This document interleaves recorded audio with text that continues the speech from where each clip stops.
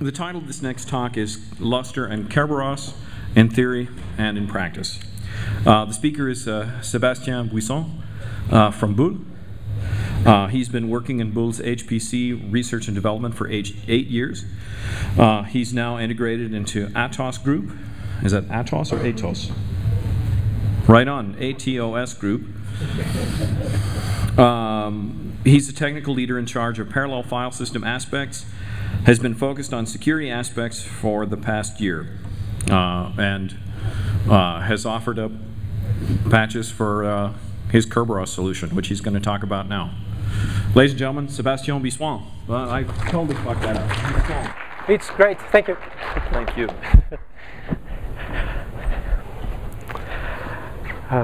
Okay. So Atos, I don't know, acquired Bull, but the name Bull remains for as a brand for the HPC activity. So this is why it is still Bull on the slides. That being said, let's get started. Current trend in HPC is to open and share computing resources. For instance, near Paris, we have the GCC cluster that is open to all European scientists eligible to the PRAISE program. But in that case, how can we control who can do what on the cluster? Hopefully, control freaks invented Kerberos, which is one of the most famous ways to allow safe communications over an untrusted network by providing authentication and encryption. In the case of Lustre, that would help control which nodes can mount Lustre and which users can access the files. So we will see how in this presentation. Here is the agenda. First of all, I will explain the basis of Kerberos, so that people who are not familiar with Kerberos can follow the rest of the presentation. Then we will see the common history of Kerberos and Lustre. After that, how we can configure Lustre with Kerberos, and when it's done, what do we get, especially in terms of performance. Okay, so Kerberos principles. When Lustre is operated on an open and shared cluster, you may want to control who can be part of your file systems. Currently, in Lustre, whichever node that has access to the interconnect network, and that also knows the names of the MGS and the file system, well, first, can mount Lustre as a client, which means that then you only rely on Unix rights on possibly SE Linux to control what kind of data this node can access. But more importantly, this node, we could call it an intruder node. So this node can format a local disk or partition and then add it to an existing Lustre file system, which means that legitimate users will then store part of their data on that intruder disk, even without noticing it. And so it will give full access to the data on that disk for the root of this machine. Kerberos is a possible solution to that problem by providing authentication for nodes and users. Let's see how it works. The Kerberos server can be seen as a trusted third party. So the Lustre servers on the right side of the diagram have to authenticate first with this Kerberos server. They will retrieve a service token that will let them mount. Similarly, the Lustre clients will authenticate with the Kerberos server, retrieve a service token too. And when the Lustre client node will try to mount Lustre, which will have to provide the Lustre servers with this service token in order to prove that it has authenticated successfully with the Kerberos server. And then the Lustre servers will let it mount. So this is for the nodes. For the users, this is the same principle. Users has to authenticate with the Kerberos server. They also get a service token, and when the user wants to access files, it has to give this token to the MDS server, and if the access complies with the Unix rights, then the MDS will grant access to the files. When Lustre is operated over an open cluster, when you do not have full control over all the nodes connected to the interconnect network, or if you operate Lustre over a wide area network, for instance, you may want to protect data transfer between nodes and avoid man-in-the-middle attacks. Currently in Lustre, the checksum functionality is only to protect against network data corruption, but a man in the middle could intercept packets, read their content, possibly modify it, and rewrite a checksum and send it to the network. So Kerberos is a possible solution by providing integrity and privacy. Integrity means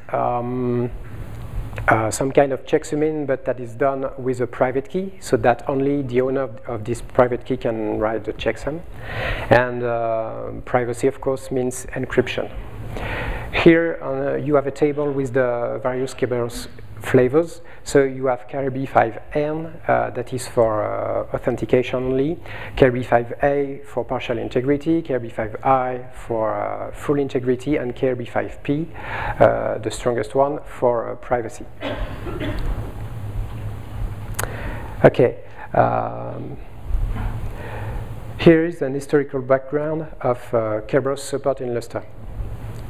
Back in 2010, at LUG, there was a presentation from PSC explaining how they managed to make Lustre 2.0 work with Kerberos on a production cluster on a wide area network. So at that time, Lustre 2.0 was properly working with Kerberos.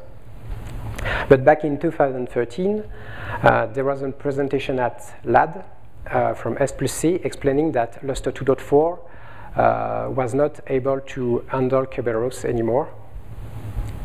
So 1 year later at Bull, we decided to test Kerberos support with Lustre 2.5, and we first noticed that the build system was broken for Kerberos, but even with when we had fixed this, we got an instant crash when starting Lustre with Kerberos activated. So our conclusion at that time was that there was still a lot of work to do. So we decided to rebase our work on the Lustre master branch, and we realized that, for instance, the build issues were already fixed. There were also some patches concerning new kernel API support.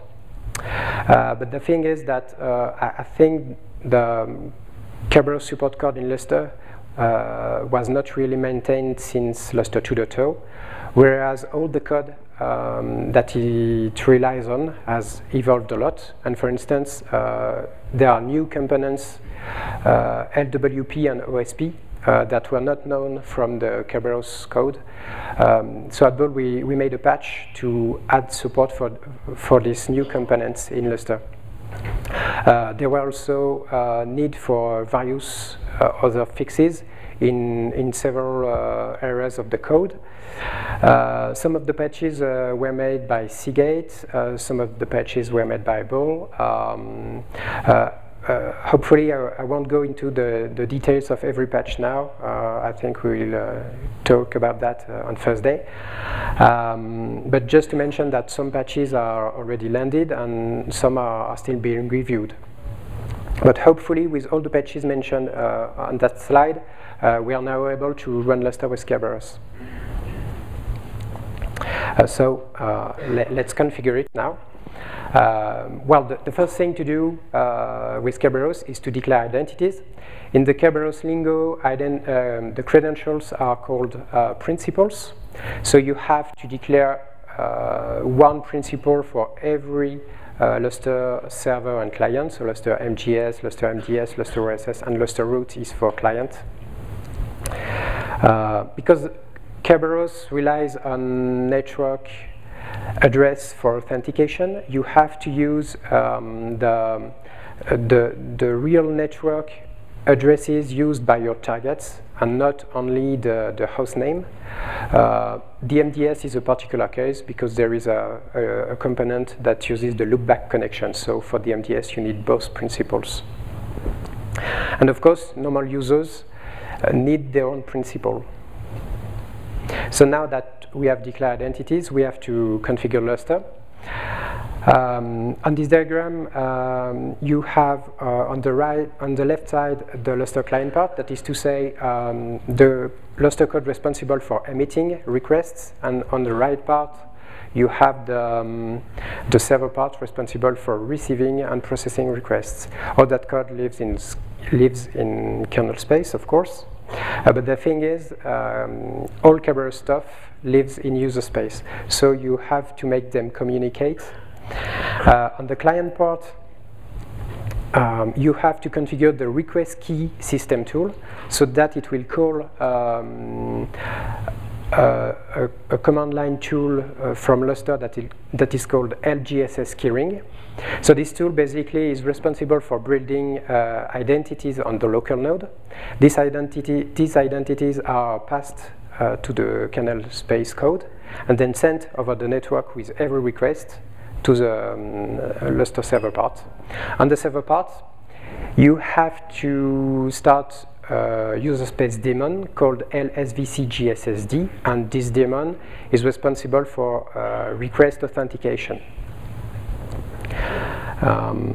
Last thing I add on this diagram is all the checksumming, integrity, and privacy stuff is directly called from the Lustre kernel code. Okay, that now we have the identities, we have configured Lustre, so the only remaining thing is to tell Lustre that we want to use Kerberos. This is done thanks to the lctl conf param command that you have to run on the MGS server. So this is the MGF that holds the Kerberos configuration for all the file systems. You can refine this configuration on a per network or communication channel basis, and if you specify null, it means that you do not want to use Kerberos, which is the default. So the MGS is a particular case because if you want to Kerberize the communications between the Lustre servers and clients and the MGS server, you have to use the MGS sec mount option. So when you start a server or mount a client, you tell you want to use this Kerberos flavor with the MGS. So now let's play with Kerberos. A little slide on our hardware configuration. So we use Red Hat 6, Kerberos MIT v5, Lustre 2.7.0 plus all the patches I mentioned earlier. In order to try to ease Kerberos configuration, we dedicated one node per Lustre role. So we have one MGS, one MDS, one OSS. Each uses RAM disk storage. We have one client node with 12 cores and 24 gigs of RAM and a simple InfiniBand QDR network interconnect. So as I said earlier, thanks to all the patches mentioned, the really good news is that Kerberos support is now functional. It is for all Kerberos flavors on every communication channel and for all Lustre servers and clients. But because we are HPC, performance matters, so let's have a look at the impact of Kerberos over performance. First test we run is with IOR, the well-known benchmark IOR. So this is for data performance. Here you have the write performance with 12 tasks that match the 12 cores on the client node. The first thing to notice is that KRB5N and KRB5A, so authentication and partial integrity, have no impact over performance. The performance drop is around 50% with full integrity and between 75 and 95% with privacy, depending on the encryption algorithm. So it hurts. It hurts as well for the read performance. So the conclusions are the same. Now, if we want to understand what's going on, let's have a look at the CPU usage on the client node. Here we did some profiling thanks to the perf tool. On the right, you have the C function names. So the purple bar gathers all the C functions that are there to process IOs on the client node. So we can see no difference between null KRB5N and KRB5A. In fact, there is a little difference because processing authentication has a little impact, but as data requests are massively parallel in Lustre, the impact over performance is insignificant. We can see that with full integrity, 35% of the time is dedicated to SHA transform, and with KRB5P, more than 60% of the time is dedicated to encryption and decryption. So this shows that with Kerberos, the Lustre activity on the client node becomes CPU intensive, and this is why it hurts data performance. Now, if we want to compare the various encryption algorithms, we can see that with AES 128 or AES 256, look at the green and red-orange bars. The time required to process encryption is really smaller with AES. This is thanks to the AES NI hardware instructions that are embedded in the Intel processors. So this dates back from 2010 and the Westmer processors, I guess. So we can explain that the performance is better with AES because simply it requires less CPU time to do the encryption and decryption.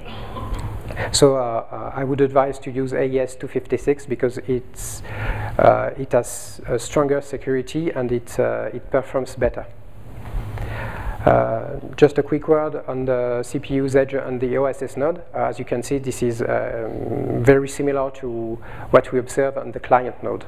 So again, the phenomenon is the same on the client and the server part.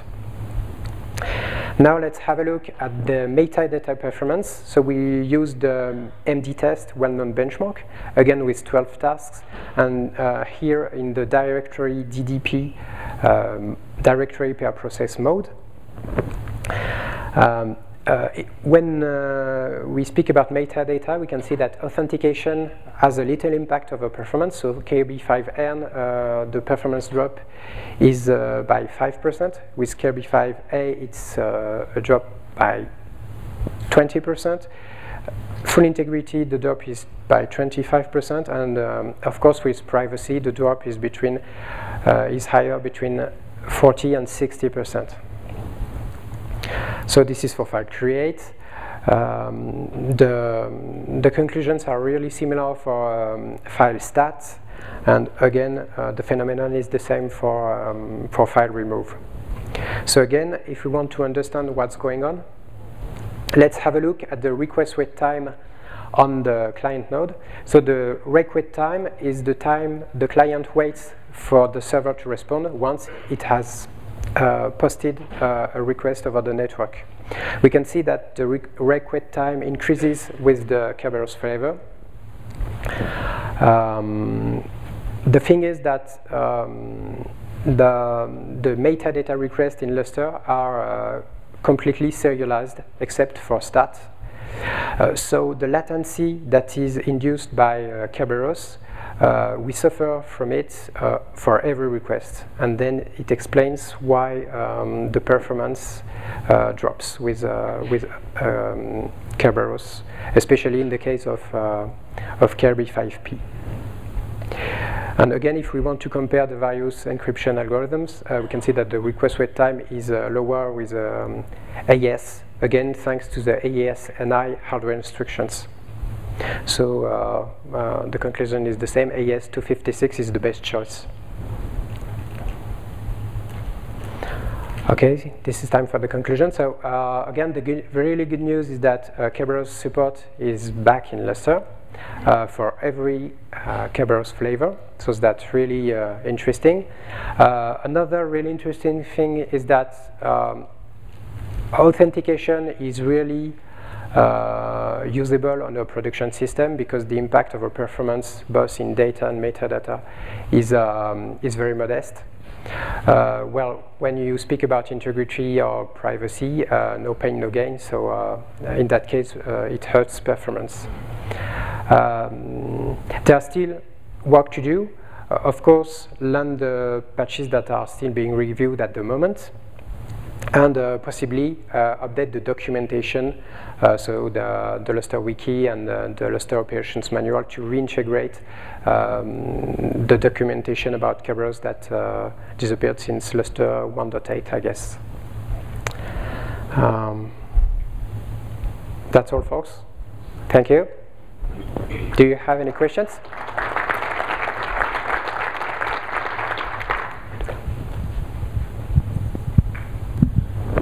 Hello, I have a question actually. For the checksumming that you did, what platform did you test that on? Rail 6, Rail 7? What kind of checksumming are you talking about? The AES 256 and the AES. Yeah, there it is. Okay. 128. For instance, here. No, it's completely different. This is the encryption algorithm used by Kerberos when just before sending data over the network. So in the workflow, the client normally prepares its requests, and just before sending the request over the wire, it will encrypt it. It will encrypt it with the algorithm that is imposed by Kerberos, and then on the server side, the packet will be decrypted. The reason I'm asking is that those algorithms in newer kernels are accelerated with SSE instruction sets on Intel platforms. So I was wondering if that influenced it, if it was absent, or what it would look like with those instruction sets. I don't know. I only tested these three: AES 128 and AES 256. Okay. Alrighty.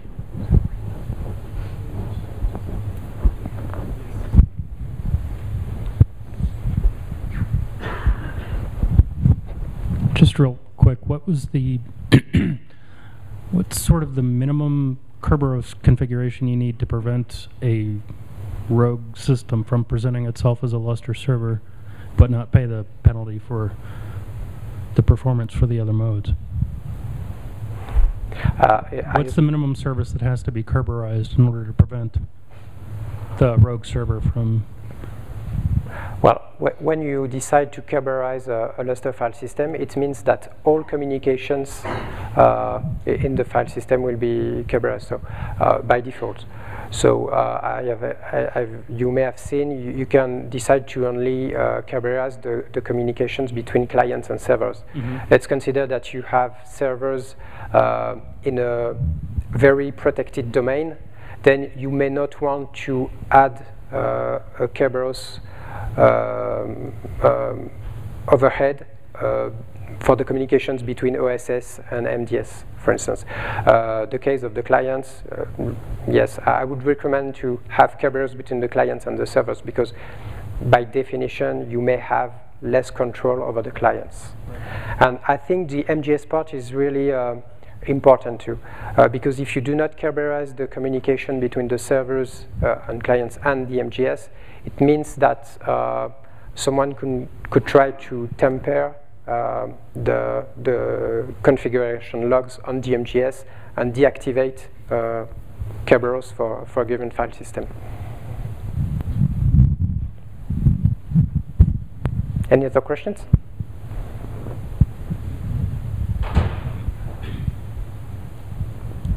Well, thank you.